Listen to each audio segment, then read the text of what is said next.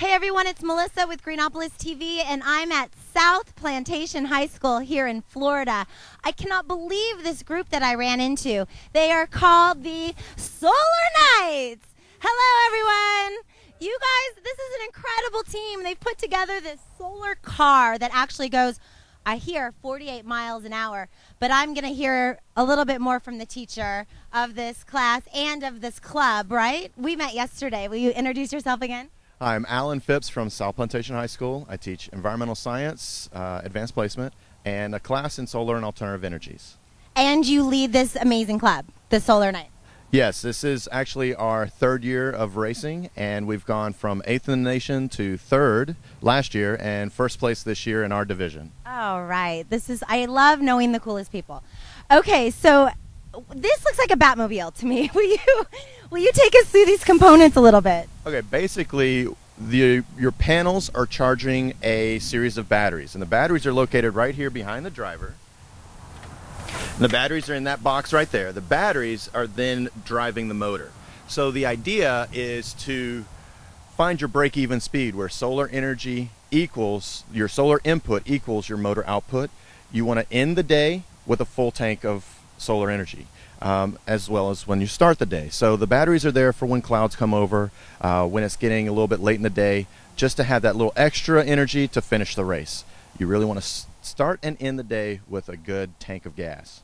And I also heard that these are recycled components. Is that true? Yes, that's one unique characteristic of our car. This car actually started as an ultralight aircraft that got flipped after a tropical storm. The pilot decided to just tie it down on the runway instead of putting it in a hangar, and we took advantage of that. So the body used to be an aircraft and fly. A lot of the front end components came from junior dragster go-karts. The rear end came from a Kawasaki Ninja motorcycle. So a lot of the components are recycled or reused, reused components. Exactly. Well, we're all about reusing. I just never thought it would make a solar car. You guys really did it. Who do we have in the driver's seat today? Hi. What's your name? I'm Daniela Saeda. And you're the driver for this team? I'm one of the drivers. Wow. Well, I can't wait to watch you take off. Are you liking the higher speeds, or you tend to keep it lower? We all just listen to what the people back on the pit stop say, but we can floor it whenever they tell us. Wow, this is a real team, you guys. I can't wait to watch this thing take off. Are we ready to go? Okay, I think we're gonna hit it.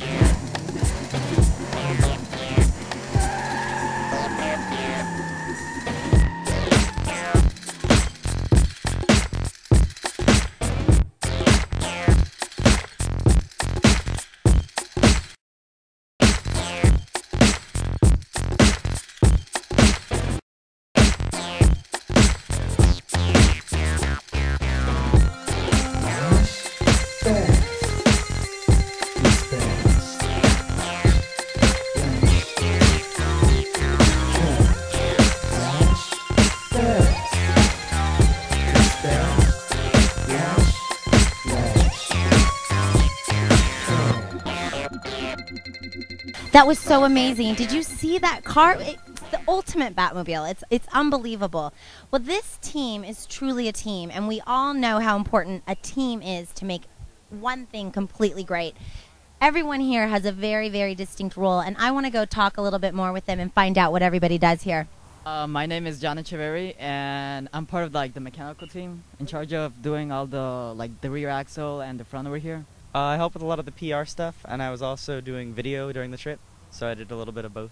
Ariane Duchesne, and I was part of the PR, and I was ahead of it, and we made sure that newspaper heard about us. Michelle Hensel, and I was the safety officer. I just had to make sure that everyone was being safe. I'm Chaz. I was in charge of statistical information, and I kept track of ours and several other teams' time so we could figure out their game plan and our speeds and adjust accordingly.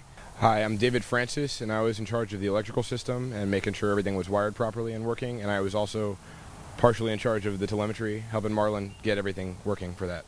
everyone here has an integral part, and I think that we could all learn from this team on doing any type of project, whether you're building a solar car or not. Everyone here has a responsibility and contributes to this really incredible project.